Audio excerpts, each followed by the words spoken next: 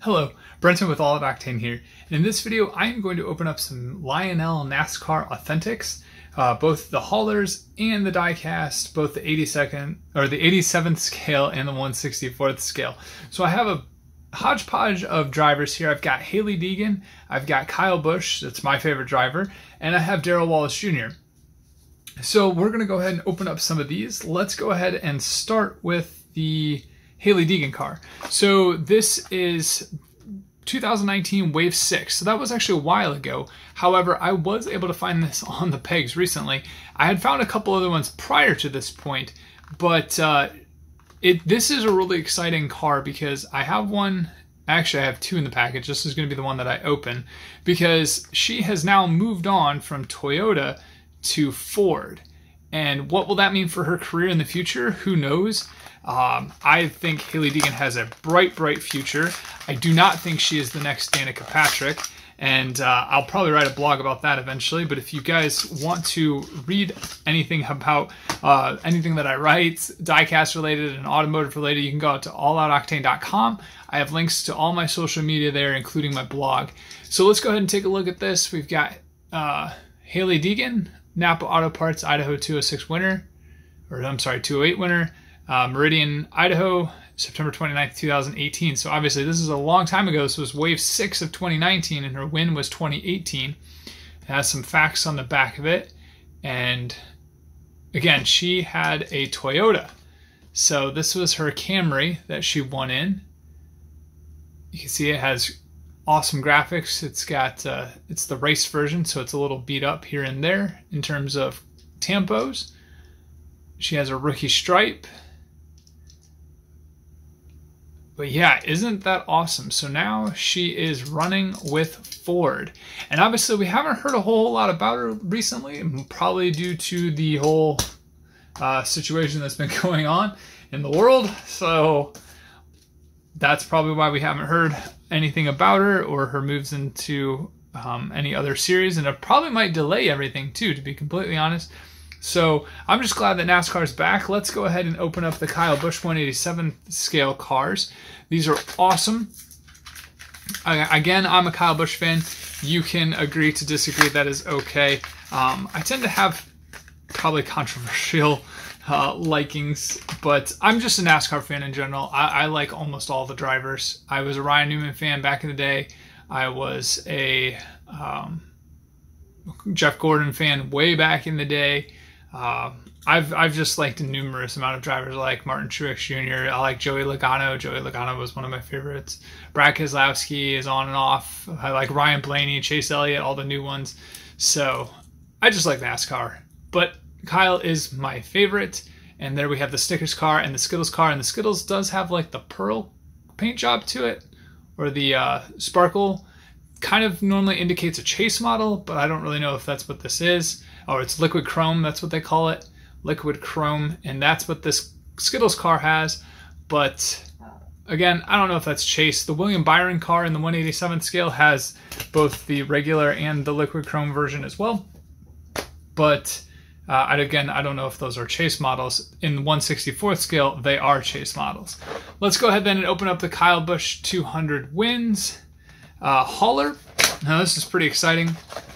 Again, you can agree to disagree how he has accomplished those wins, but he still has a numerous amount of wins in the Cup Series as a whole. So regardless of his truck and his Xfinity Series wins, even in the Cup level, he has done quite phenomenally. So you can't really fault the guy on winning in that regard. Now, if he were to stick strictly to Cup, would he win more? I don't know. I think part of the reason why he wins so much is the practice that he gets in all the other series. And that could be argued that he shouldn't be racing in those. And that's fine too. But it is kind of one of those things where he does have trucks that he sponsors or that he owns. He owns a truck team. So as an owner, you kind of, I guess, get the privilege to drive. That was definitely back in the day. You had Shelby who would run his own teams back in the day. In the early days of NASCAR, you were both an owner, or you could have been an owner and a driver. John Force does that in NHRA. So unless there's some rule that outlaws that, I have a feeling that will keep going. And I apologize. I don't really know why this hauler is taking so much, wow, to get open. I had a feeling, oh, there's one in the front. Well, we know for the next truck not to do that. So here is Kyle Busch's 200 win truck. And you can see on the sides, there's the same on both sides. They didn't change that up on the graphics as they did on the other trucks. And then here is the semi. We have a classic Freightliner. Good stuff. And it's not a single wheeled rear end. It is a double wheel. So the trucks now are not 18 wheelers. Normally they have one large back tire in each corner, and then also one large back tire on the trailer. I don't know if the NASCAR haulers are like that, but I do know that if you watch semis going over the road, they are no longer 18 wheelers. So you can count them up. They normally have 2, 4, 6, 8, 10. They're 10 wheelers. Let's go ahead and put that there. And let's go ahead and get to probably the coolest paint scheme on a car. And that is Darrell Wallace Jr. He has the Flying Tiger Aim High Air Force car. So here is the 1/64th scale of Darrell Wallace Jr. It was part of the 2019 Wave 11, so much farther on than the Hailie Deegan car. You can see on the back, those were the cars part of that. That would have been the Chase model. If it was in liquid chrome, was William Byron's 24. So let's go ahead and open up Darrell Wallace's car. And here's the magnet that comes with it. That thing is cool. If I had a toolbox to put that on, it would be on it. And then we have the iconic number 43, originally driven by Richard Petty. I believe Kyle drove it, maybe not. And then now we have Bubba or Darrell Wallace Jr. driving this. And again, look at that paint scheme. Flying Tiger Camaro, iconic 43. There's the sides. These cars are very well tampoed, very well detailed.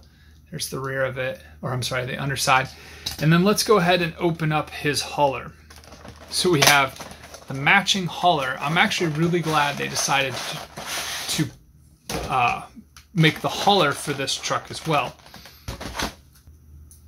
There we go, got a knife.